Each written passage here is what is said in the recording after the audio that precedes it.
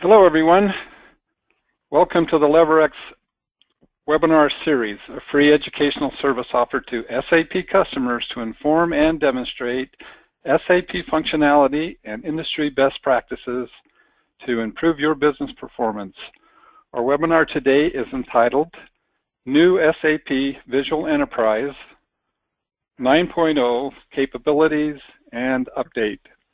This SAP Functional Update webinar, jointly sponsored by SAP and LeverX, will announce new capabilities and updates included in the new SAP Visual Enterprise Solution version 9.0, which is available from SAP.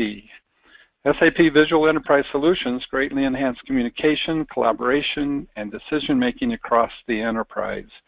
My name is Ralph Davis, Marketing Manager at LeverX, and I will be the moderator for today's webinar.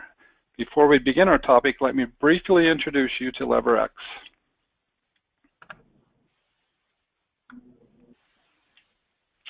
LeverX helps companies increase business value by leveraging existing investments in SAP solutions.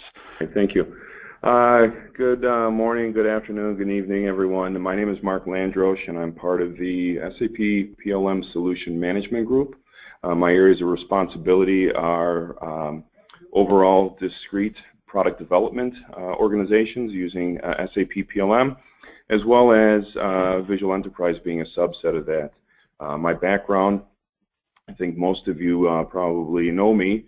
I came with the visualization acquisition of Right Hemisphere by SAP, and have been working with the folks at SAP from around 2006 when we first made a deal to OEM our solutions to PLM 7 through the PLM 7 solution.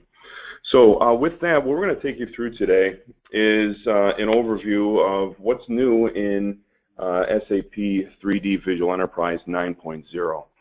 We've made a considerable amount of foundational enhancements and changes to further cement our solution area into the SAP overall workflow, for providing a nice avenue for model-based enterprise and model-based definition initiatives within our customer bases.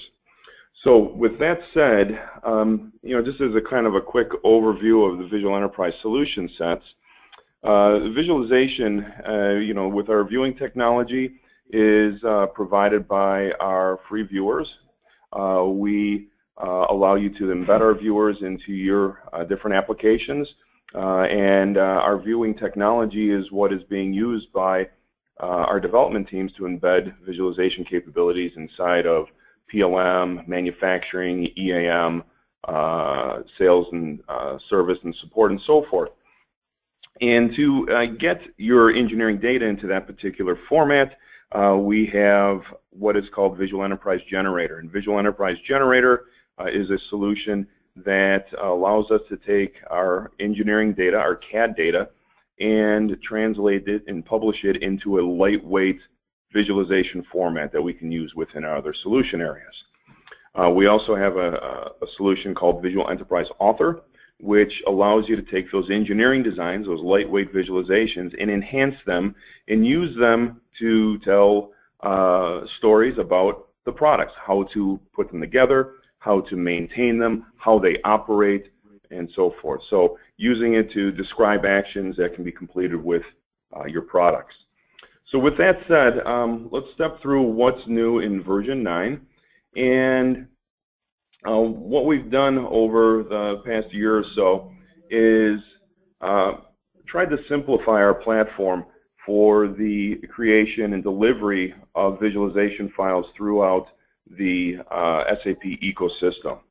So we've made changes to our architecture, the actual file format itself, focusing on the VDS file format, allowing us to stream data a bit more efficiently, allowing us to enhance the change management capabilities, and providing kind of a framework for us to start working on visualization on top of HANA.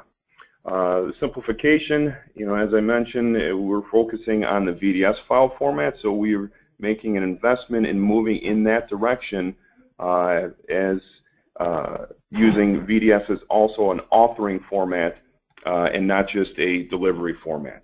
And then we've made some simplifications on the way the products are installed and licensed and so forth. So what's new in Visual Enterprise 9? When we look at the VDS file format, previous with version 8 of Visual Enterprise and prior, we had a workflow where we would use Visual Enterprise Author, and we would primarily work with the RH file format as our authoring format, where we would create our work instructions, we would simplify the geometry, we would reorganize it, we would add materials and so forth.